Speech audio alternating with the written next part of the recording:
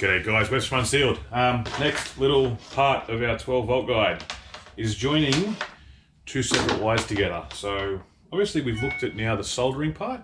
We've looked at how to use heat shrink. Now the important bit is how to join two wires properly. A little tip, I'm going to show you how NASA does it, just to get really carried away, which is actually a really good way to do it anyway, and the way I usually go.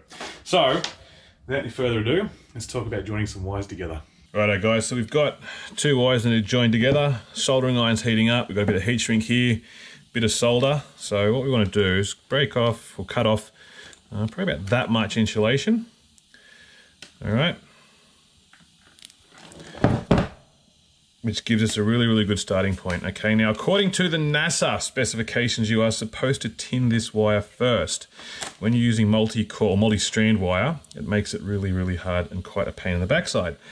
So what we're going to do, as you'll read in the article, is put a bend, 90-degree bend, probably just shy of halfway down each.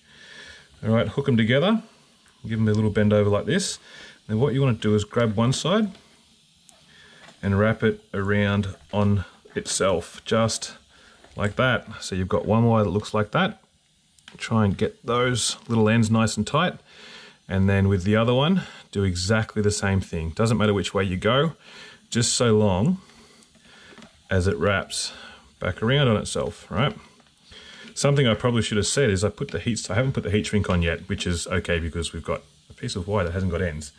But that is what our join should look like. Okay, so she's wrapped up 3 times around each side.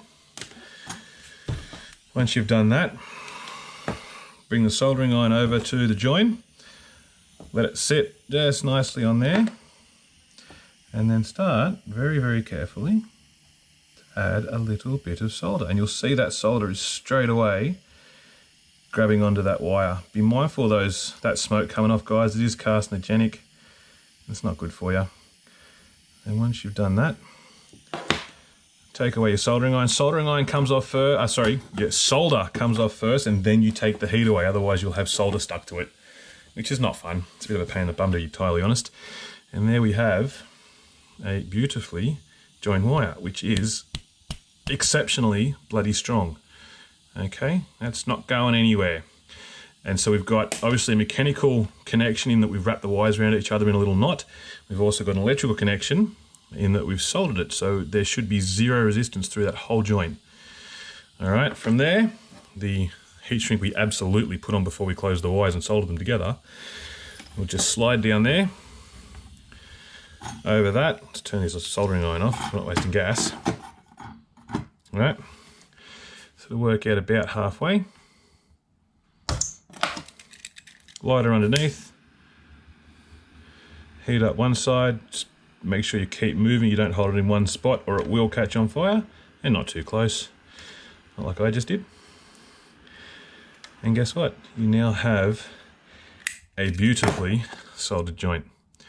All right, and it is done properly. We could have even gone a touch smaller on the heat shrink there. You see we've closed it up and it's not quite tight on the wire, but for what we're doing today, that is actually not bad.